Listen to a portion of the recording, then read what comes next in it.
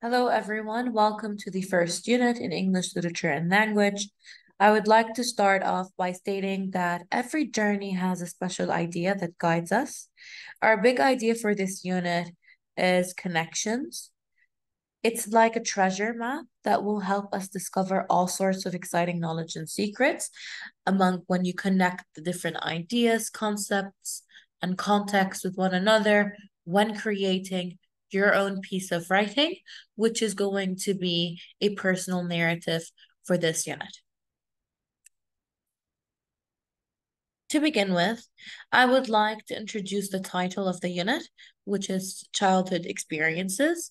And we can relate that the unit will primarily focus on diverse experience that children go through and how they can develop throughout this experience. Which leads me to the key concept, related concepts, and global context of the unit. As you all know by now, each and every unit focuses on a key concept, which is the main idea, the related concepts that guide us a little bit more into the global context, relating it to real life situations. And for this unit, unit one, the key concept is connections. So we're going to connect perhaps experiences to our own experience, and or we can relate or connect, let's say, the texts that we read to people we know, maybe their experience.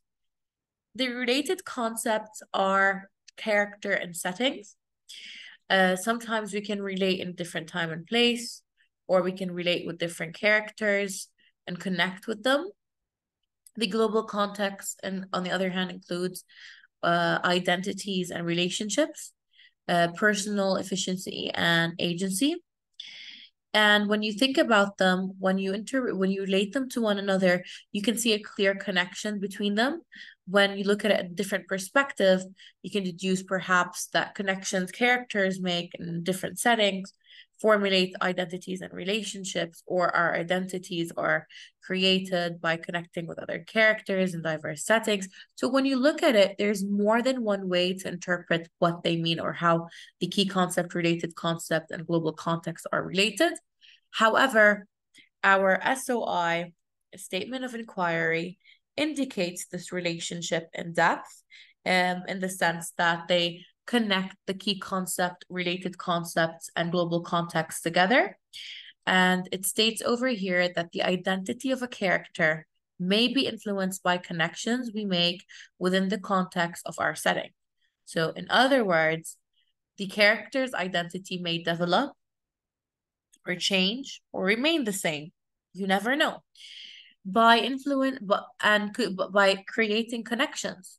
Perhaps their connections formulated new identities, or the relationship with diverse people in different settings impacted their perception and identity.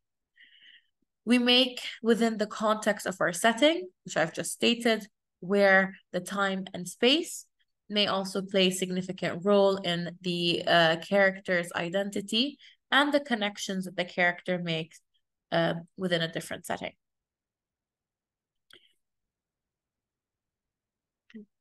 Before I move to the factual, conceptual, and debatable questions, I would like to highlight the importance of the statement of inquiry because it guides you learners into the inquiry-based learning, which are right in front of you, the factual, conceptual, and debatable.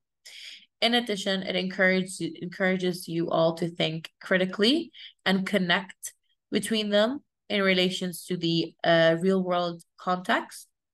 And when you explore the SOI, you tend to have a deeper understanding of the concepts and how they're related to one another, which gives you a clear perspective of what to expect when you're assessed.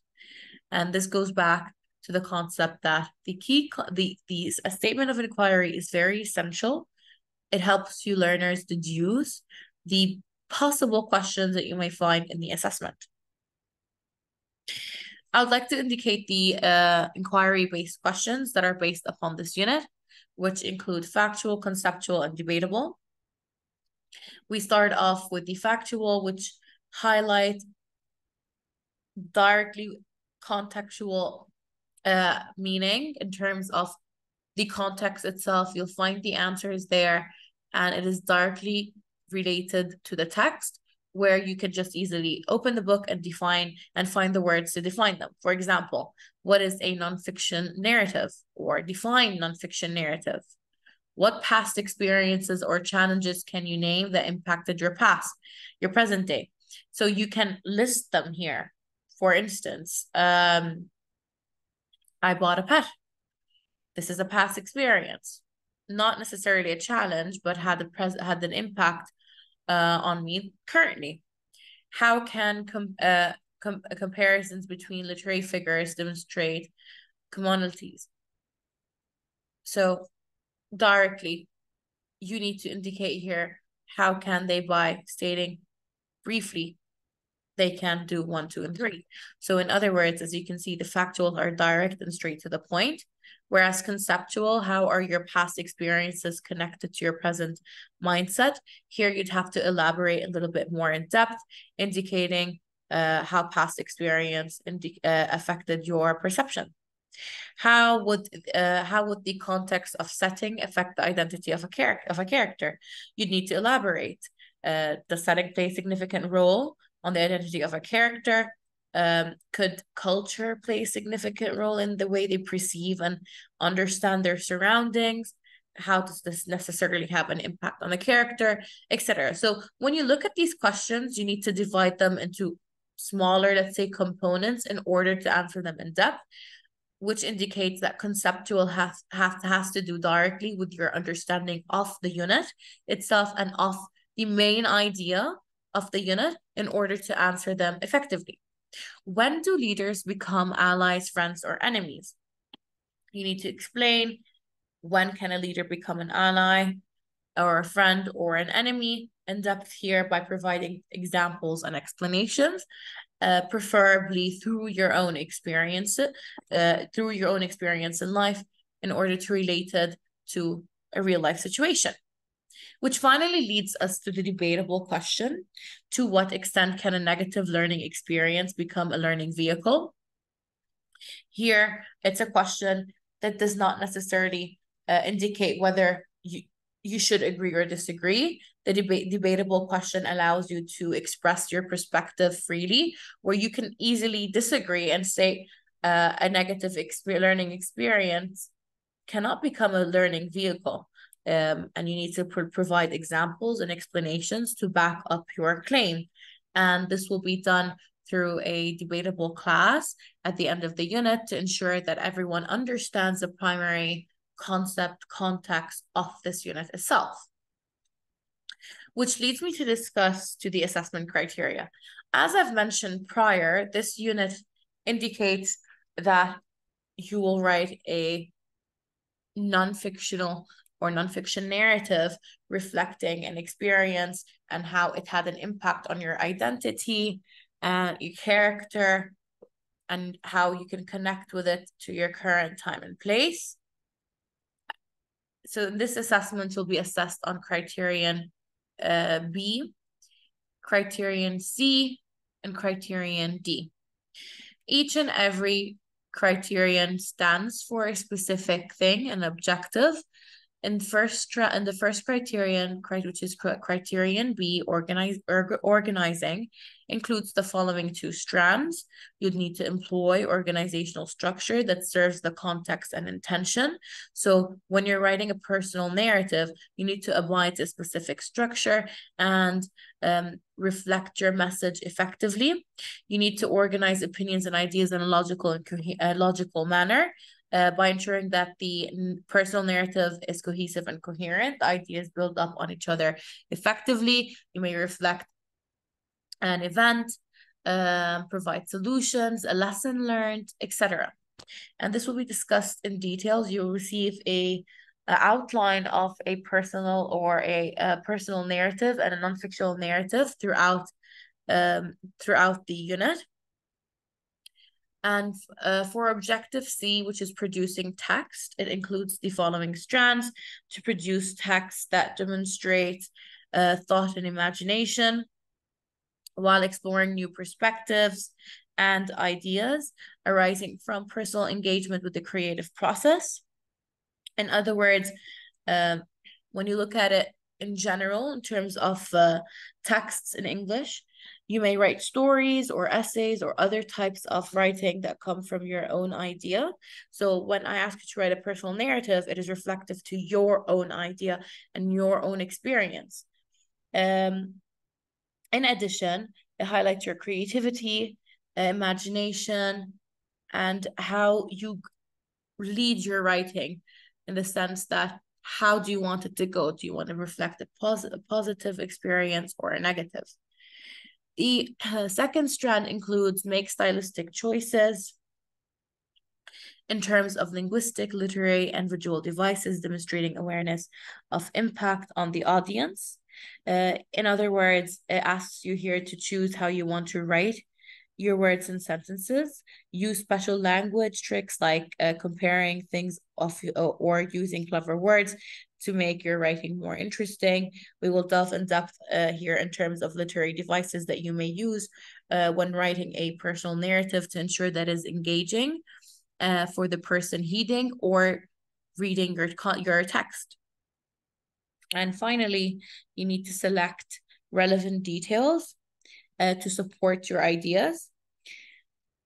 To elaborate, you must pick specific things to talk about that help explain your idea. You must use examples that make your writing stronger and clearer. Through examples, the reader could easily connect with your experience. Or in simpler terms, probably reflect whether they've been through this experience or not. And finally, Jesus to criterion D, using language. Obviously, you will acquire a new diction throughout the unit that is reflective to the unit itself, terms that you must apply in your personal narrative to ensure that the text is rich with vocabulary words.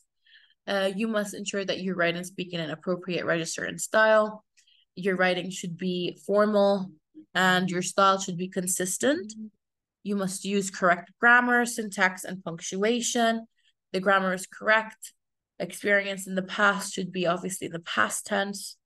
If you're reflecting something currently, then it should be in the present tense. And if you want to elaborate on something that you should be cautious on in the future or cautious of in the future, it will be in the future. Secondly, syntax highlights how you divide your sentences, subject, verb, and object. And if you're willing to, you must use the different sentence structures, compound, complex, and simple. I don't want to see only simple sentences. Your writing should be attractive to the person reading it, and you should use diverse sentence structures. The use of punctuation should be effective. Again, this is a formal type of writing. Therefore, it is not freestyle. You must use the appropriate punctuation marks, comma, full stop, apostrophes, quotation marks, and so on. You must spell and write and pronounce with accuracy. Your writing should be accurate. Your spelling of the word should be accurate, or else it will be considered as an error. And as you move down the TSR, the more errors you make, the lower the grade. All in all, I wish you all the best. In terms of the assessment criteria, do not fear. We will explain this in depth, and you will find a detailed criteria of the unit posted on the main page. Please refer to it. And if there are any further questions in terms of what to expect in the unit and what are your requirements, I would like you to review the unit page, the main page with diverse resources that may help you. Perhaps you already have a problem with punctuation marks and using commas effectively. It is not wrong to start with them and view the use of commas. There are many videos that you can find online that are effective. And in addition, we will also represent common punctuation errors, language, vocabulary, grammar errors, writing errors, fragments, etc. throughout the unit to ensure that your writing is very effective and you can acquire these skills and establish them later on in different forms of writing. All in all, everyone, I wish you the best. Let this be a new beginning and a new start. And I wish you all the best. If you have any further questions, do not hesitate and contact me. I will answer them accordingly.